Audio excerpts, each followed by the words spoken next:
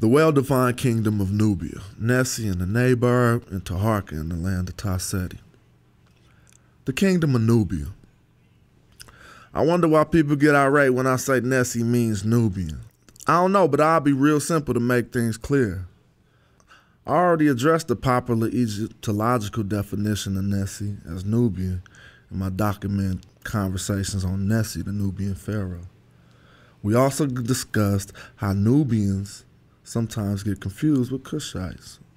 You can see the breakdown on my WordPress. Anyway, today I want to present more sources that'll help us know the borders of the kingdom of Nubia, you know what I mean? I'll also try to present sources and information while keeping my commentary to a minimum, but we'll see how that works. Now, first thing we need to deal with is the four races of mankind in the Book of Gates, you know what I'm saying? The people of Nehesy were represented in the four races of mankind in the Book of Gates as Nehesy. You can see E.A. Wallace Budge's translation, you know what I'm saying? And when looking at that translation, just know the questionable part of the translation don't concern the transliteration of the term Nehesy. Nehesy are represented in the four races of mankind. Sometimes I wonder why Cushites wasn't represented in the four races of mankind. I mean, when I do my studies, you know what I'm talking about. Budge translated, I was content with the hundreds of thousands of beings who came forth from me in your name of Nehesy, okay? Now, we could look at different translations and still see Nehesy represented in the four races of mankind. Go look at the Theban Mapping Project and see photos of Nehesy, you know what I'm saying? And my point of emphasis is only that Nehesy were prominent people in Egyptian mythology, represented socially, but not racially as other than Egyptians, you know what I'm saying? Straight up. So let's acknowledge that first. They was represented as a people in the Book of Gates.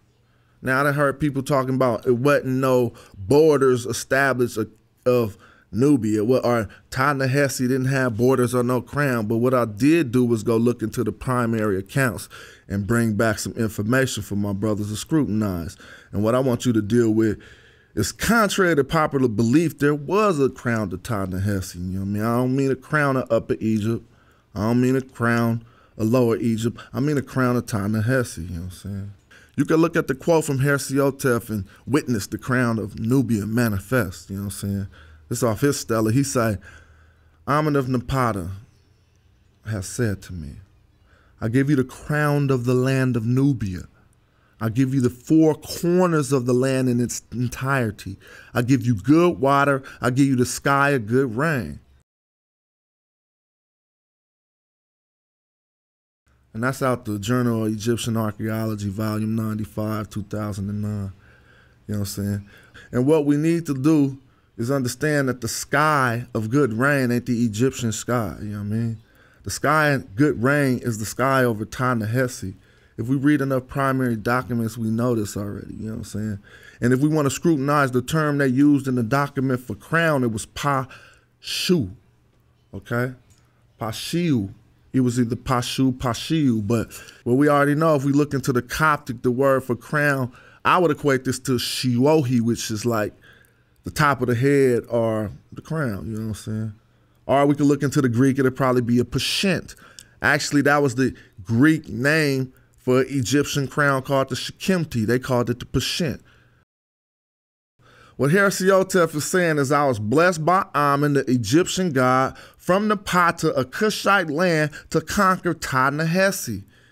That is the area between the first and second cataract, you know what I'm saying? The same area where all the gold lands of Nub are in Nubia. Straight up. You know what I'm saying? So, I mean, if you look at the stela of Senro-Set III, you know what I'm saying? Senro-Set III was attempting to confine Nehesy to areas below the second cataract. Even though Senro-Set never mentions Cushites, he mentioned that he wanted to keep Nehesy below what he called a hay, or his border, you know what I'm saying, or his Tesh-Reshut, you know what I'm saying, or Tesh-Reshi, you know what I'm saying. Yeah, that's his southern border, you know what I'm saying. But what else I'm thinking about? So there was borders of Ta-Nehesy then, you know what I mean.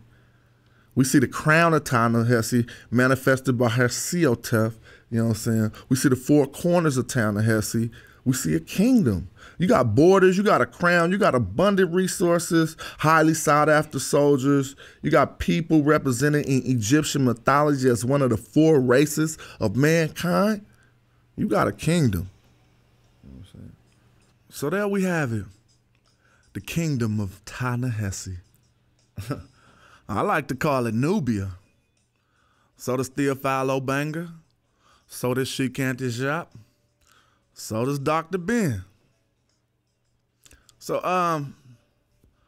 if y'all want to know how Nehesy indicates Southern, you can read my blog, Rap God, at WordPress. Other than that, stay healthy.